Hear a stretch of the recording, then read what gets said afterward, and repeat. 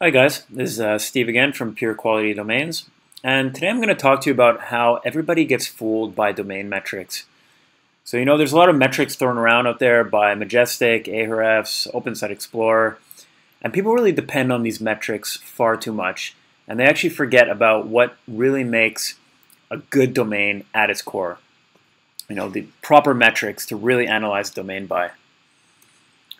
And why is this so important? Well, I've personally wasted thousands of dollars on bad domains going by these sort of metrics. I've been doing this a long time, and I used to rely far too much on PR, and actually ended up with quite a few useless sites on my hands.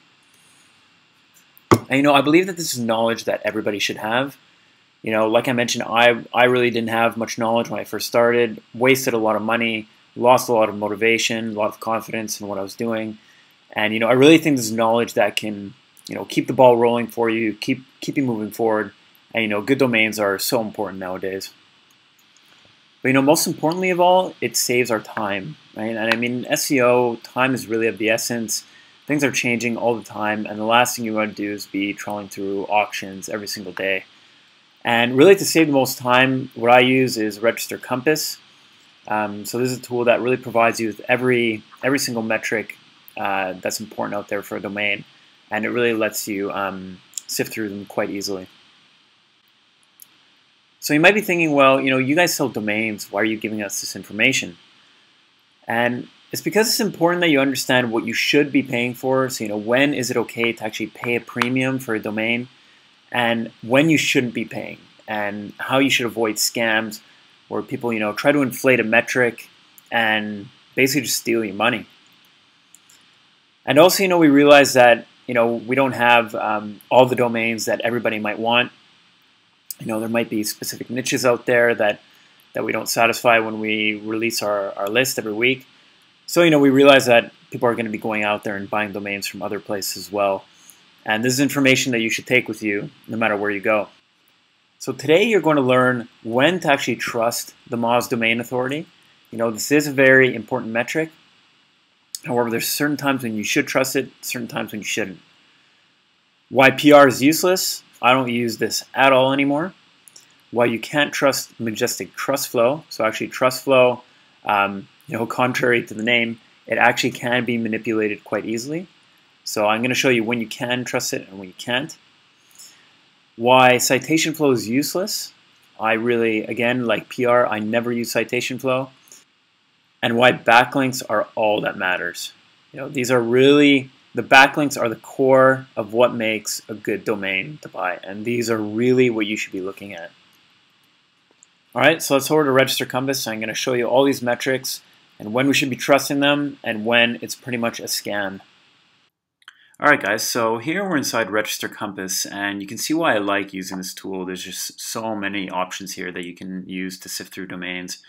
Now, I'm not going to go through all these options right now. I'm assuming that you've possibly used Register Compass quite a bit before, or you're familiar with a lot of the terminology here, so I'm not going to go over all of it. However, what I want to do is go through some of the metrics that I mentioned in the presentation before. So I've actually done a domain search over here, and I've ordered the domains by the SEO Moz Domain Authority. So this is what a lot of people order their domains by. I do that too, to basically get it in the order of the best domain to the worst, or so we think. So I've actually just taken a test domain over here. I'm not quite sure how to pronounce this, XJ, whatever. And it's got an SEO Moz Domain Authority of 33. All right, so this sounds really good. Now, I've opened it up in Majestic over here. I'm going to show you why, in this case, we really cannot look at the domain authority as a sign of power of the domain.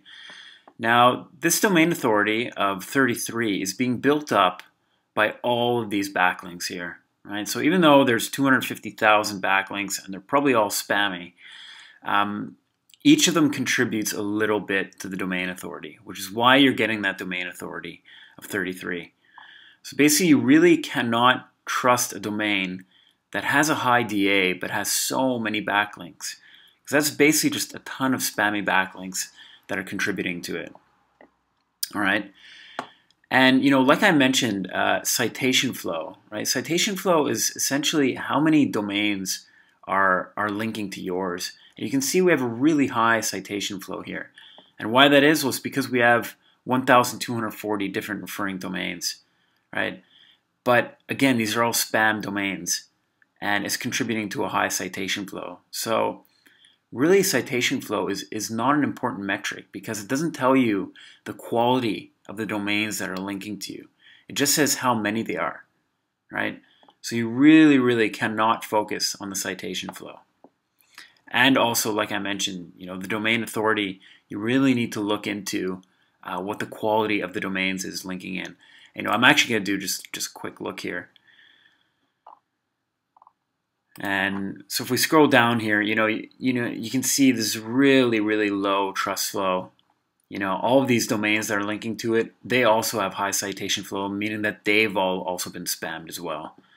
So, this is really something that you want to look for here. So, all this low trust flow here, below 10, I would say anything below 20 over here is really, really, it can basically just be considered a spam. So that basically covers off the domain authority and the citation flow in terms of what to look out for, right? So again, you just want to make sure that any high domain authority you're seeing is not being built up by these spammy domains like this. Now, something else people tend to focus on is the Majestic trust flow, right? So what I've done here is I've actually opened up a domain that we actually have this one for sale right now, which is why I'm not revealing the actual domain name. But you can see that the trust flow and the citation flow are not very impressive, or so we think. Again, the citation flow doesn't really matter. So I really want to focus in on the trust flow here, right? So a trust flow of 6. Now, what does this actually mean? Well, in Majestic, the way that they've done it is via topic, right? So our trust flow only being 6 actually just means that there's no one topic that's really dominant with this domain, right? You can see it's spread between society law, society politics, news, business and investing. So there's not one clear focus of this domain, right? And that's why this is called the topical trust flow. You need to understand that Majestic analyzes this via dominance of a certain topic. So the only reason why you should be looking for high trust flow is only if you have a very heavily themed site, or you need a heavily themed either money site or PBN site. If it's really around health, or if I really want society and law, that's when you should be looking for high trust flow. However, this domain is actually just spread between many different topics, right?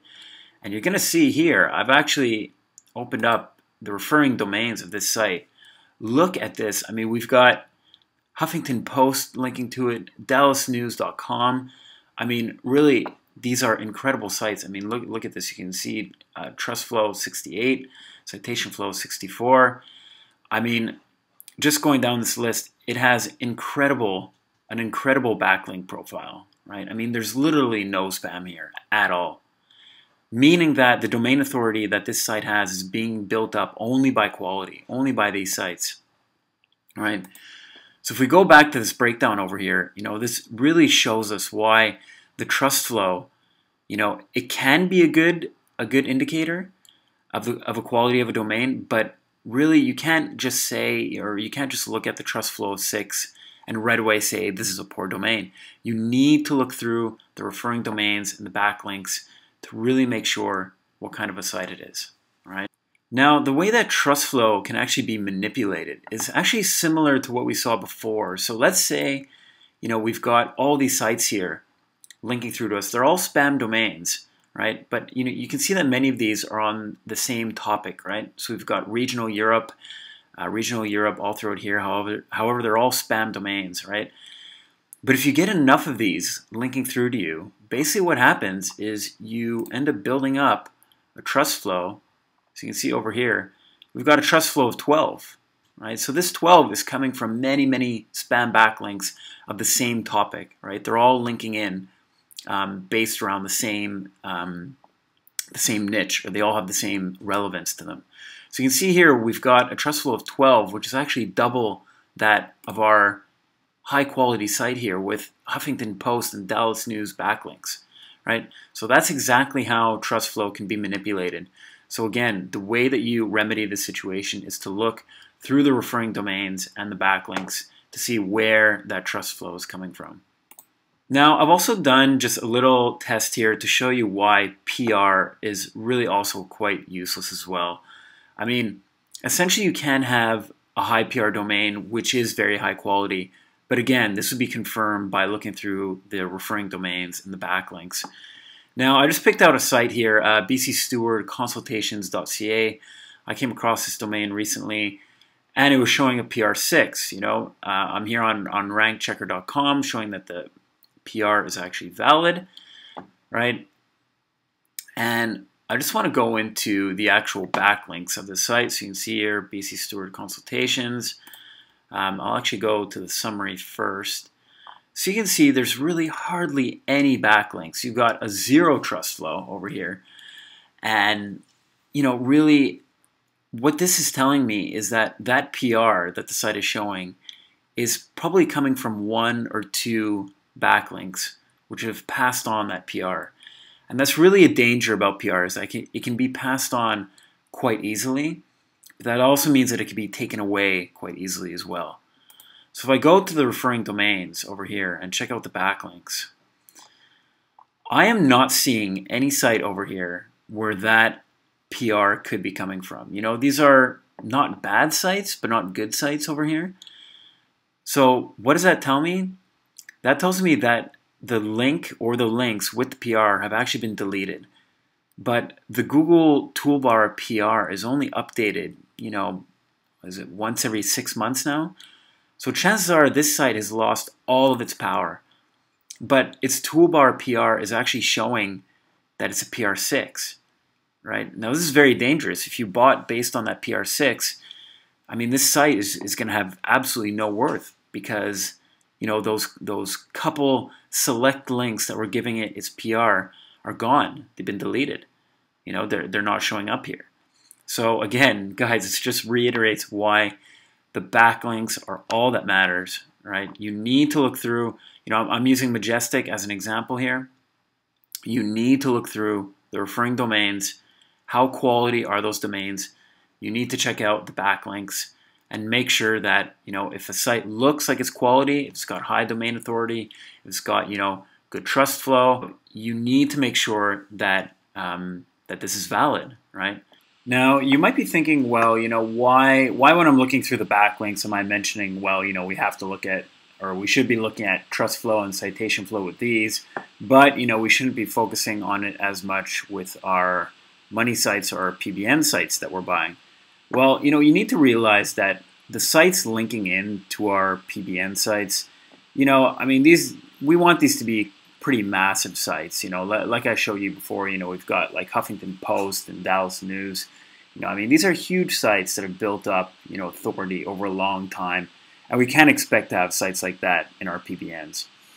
So when a site is aged and trustworthy like that, these big authority sites, yes, we can look at the trust flow and the citation flow as very good indications of their quality, right? But when we're talking about our PBN sites, it's not as important to look at those. We want to look at how many of those trustworthy domains are linking through to us, because our PBN sites are not going to be huge authority sites unless we happen to get lucky and pick up a massive authority site at auction, which is very, very rare.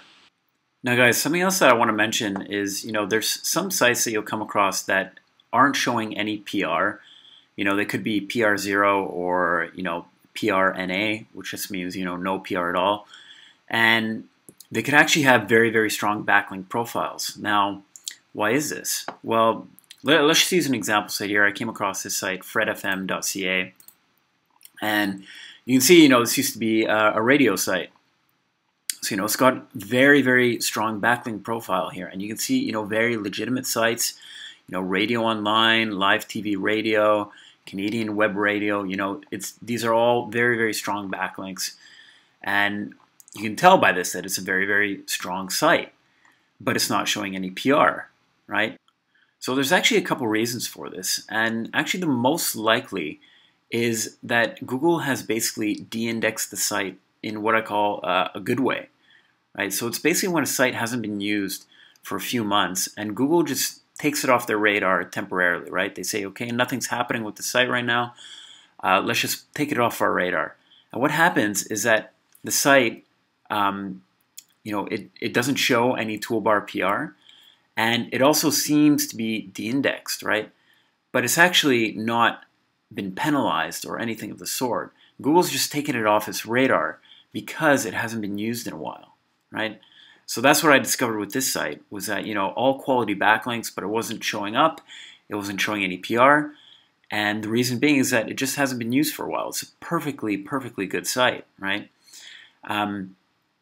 Now, again, another reason could be, why it's not showing any PR is that it just hasn't been updated yet, right? Because Google only updates once every 6 months, some of these high quality backlinks could have come in that period of time. So therefore, it just won't be showing any PR because of that. All right, guys, so today you've learned that DA, or domain authority, needs to be from quality sites. So domain authority is actually a very good overall metric to look at, assuming that the number is built up by only quality backlinks and not from spam. All right, PR is quite outdated because it doesn't get updated often enough. Also, PR can be passed on by only one or two, powerful links, meaning that it can also be taken away quite easily. We need to be careful with trust flow because it can also be manipulated similarly to domain authority. If we see a low trust flow, or we see a good spread of trust flow across different topics, this can actually be a really good thing. We need to look through the backlinks to see where that trust flow is coming from. And actually this works quite well for PBN sites, because if we have a variety of topics, this means that we can link out to a variety of sites and still pass on really good juice. Citation flow, I believe it's pretty much useless. It just shows the amount of domains linking through to you, which you can see through the referring domains anyways. And again, if you have a small to medium amount of domains linking to you, but they're all quite powerful, again, this produces a very powerful site. And in case I haven't said it enough, backlinks tell us everything we need to know about a site. You need to look through the backlinks. As I've said, about 20 times in this video, you really need to look through them, do your due diligence, and don't be lazy by not checking through them. Something that I really go by is that don't search for a company to tell you if a domain is quality, right? I mean, Ahrefs, Majestic, these guys aren't out there to make absolutely sure that we find the best domains, right? These are companies out there, right? They charge for their services, and we can't rely just on one of them to tell us if a domain is quality, right? We can use what they're good for. So Majestic and Ahrefs, they present data in quite a good way, but we need to look through that data and interpret it with what we know. So we can't just use these as absolutes for if a domain is quality. All right. So guys, go forth and check your backlinks, and hopefully this has been useful. All right. I'll see you soon.